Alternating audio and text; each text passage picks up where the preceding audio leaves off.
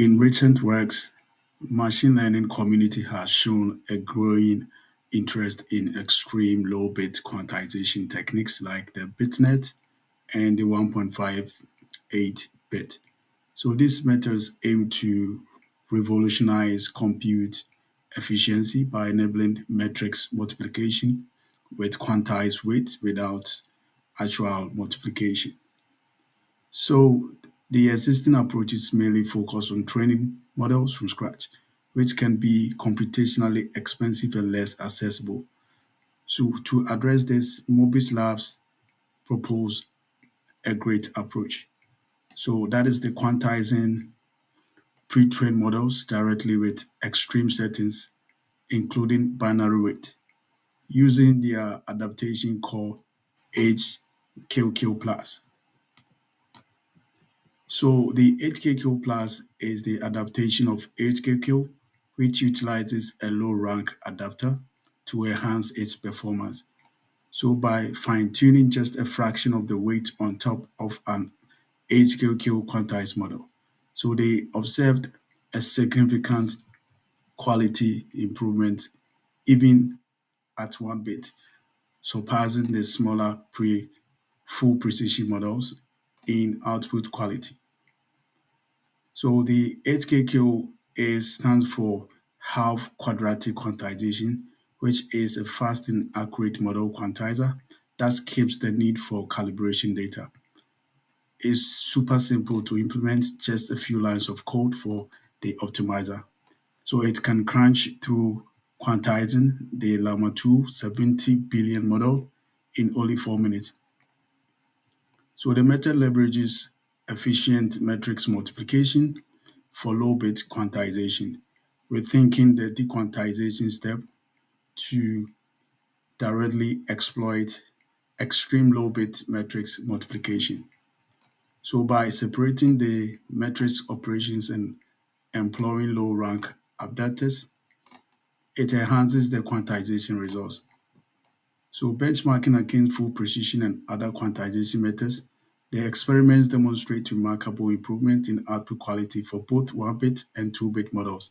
So notably, the HQQ 1-bit model achieves more comparable performance to the 2-bit model, which indicates the efficacy of the proposed approach.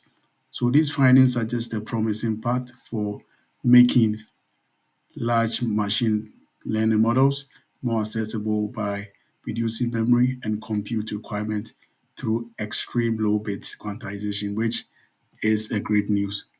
So we are going to dive into a demo. So this is a block from the Mobius Labs, right? So you can find much detail in here. So this is going to be the introduction, the efficient for the efficient math mode for low bit quantization. So you can go through this block to find out more information on how the data set that was used. And yeah, so we have the 1-bit, 2-bit, the chart models, 1-bit model, a 2-bit model. Okay, right. So if you want me to do a detailed video on this, just let me know in the comment section. All right, so we go to the hanging face where we have the model from the Mobius Labs. So we have the Llama 2 7B. So they have other, that's the 1-bit model. They have other models. When you click here, you can see they have the Mixtral 8 7B. So that is 3 bits. They have 2 bits, 4-bit models. So you can check that out.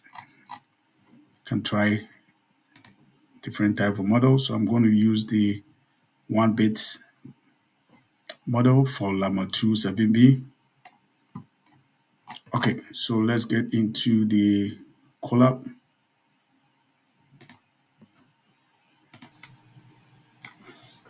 Right, so let's get into the collab, and we first go to runtime and we choose T for GPU. I'm gonna hit save, and I'm going to start. So we need to install the HQQ and say run it. So let's give it some time. If you installing it the first time.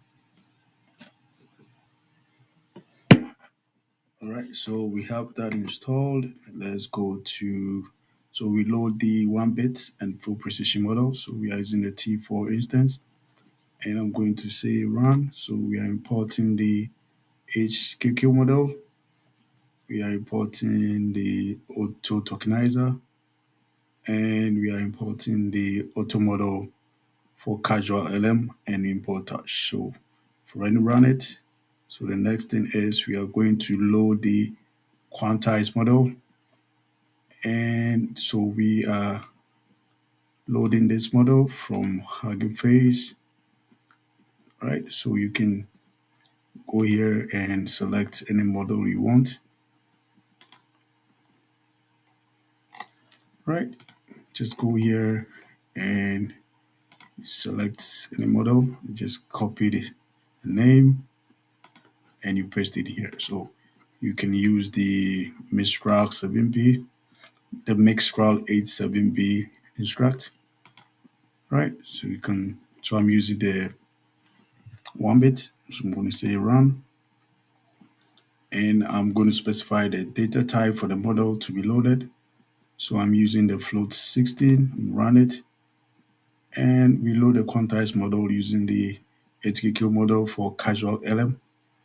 So I'm passing the quantized model ID, and I'm using the adapter, the LoRa, and I will enable caching for faster inference. So I'm going to assign that to true.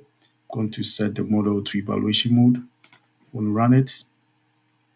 So here you have the option to, if you want to connect that to a Hugging Face, so you can need your token, access token, and it's optional. So I will just let it be. So let's wait for a while. It's loading. Awesome. All right, so we have the 1-bit model loaded, as you can see. All right, so the next thing we have to do is reload the tokenizer from the quantized model. So we are using the auto tokenizer from pre-train.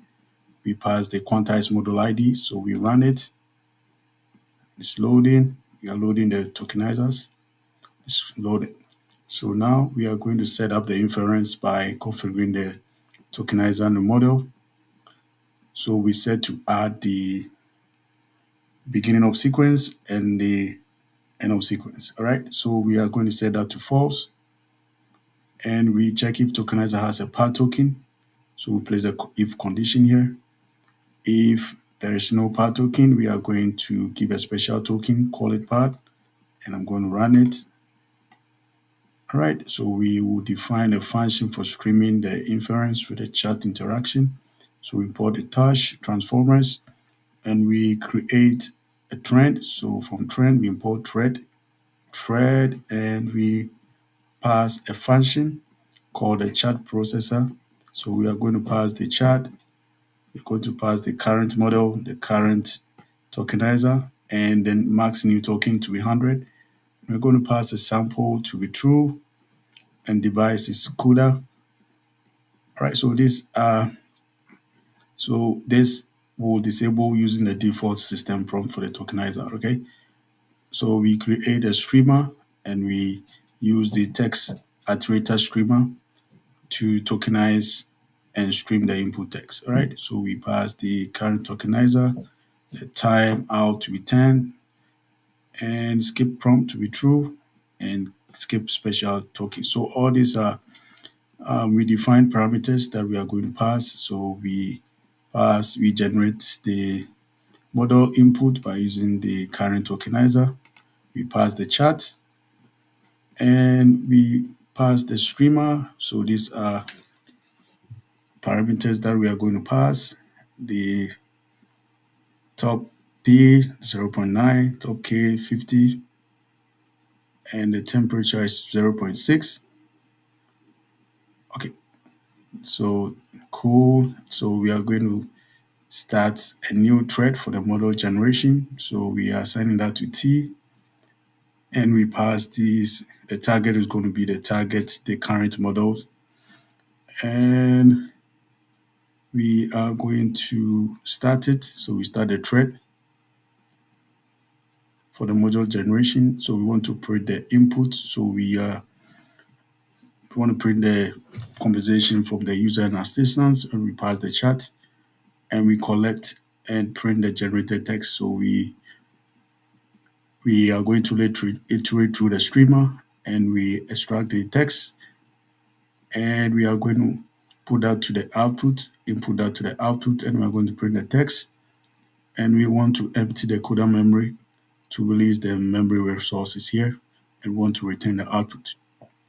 Okay, so I'm going to, okay, so I've already run this. So I'm going to run this.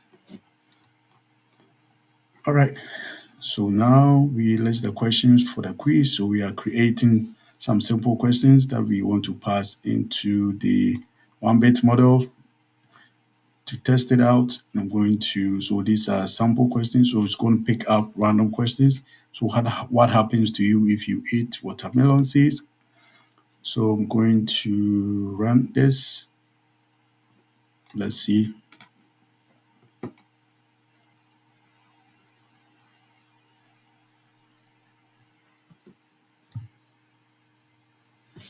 It's taking some time. We have an error. Let's see.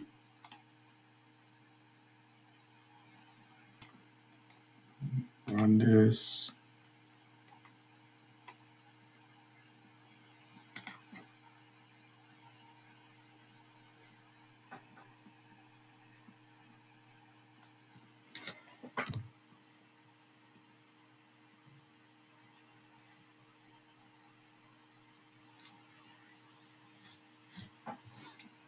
All right, so this is pretty cool. So if you had 3 apples and you ate 2 yesterday, how many apples do you have now? All right, so the assistant is saying you started with 3 apples, you ate 2 of them, so you would have 3 - 2 is equal to 1 apple left. So the answer is 1, which is not really bad for a one-bit model. All right, cool. So let me rerun it and see. It's going to pick up another random answers. All right. Can I give grapes to a dog? Assistance, pretty cool. Can I give grapes to a dog? And the assistant says, no, you cannot give grapes to a dog. You can't feed dogs grapes because they are not suitable for their digestive system and may cause health problems such as diarrhea or vomiting. Instead, it is better to provide the dogs with fresh fruit that are safe for their consumption. Oh, this is great. Awesome. All right. So for a one-bit model and giving such a response is great and awesome. All right. Can we do one more? Okay, let me do one more.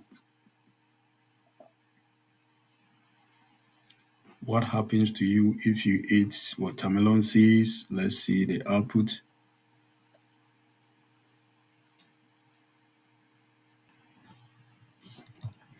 All right. So what happens to you if you eat watermelon seeds? And the assistant says eating watermelon including their seeds, is not harmful. You can consume the seeds for watermelon in small amount as they are safe for consumption. However, eating large quantities or consuming them frequently may cause adverse health effects such as stomach pain and vomiting. It's important to follow, let's see, proper dietary guidelines when handling any fruit or vegetable, especially those that have been processed or contain high level of sugar or salt. Wow, this is really awesome, guys. I really love just a one-bit model. All right, this is awesome. I can't wait to see how the future will be for one-bit LLM, two-bit LLM, even three, four-bit LLM. All right, so I'm going to attach this to my in the description. And yeah, so I hope you like this video. Don't forget to share and subscribe. See you in the next one.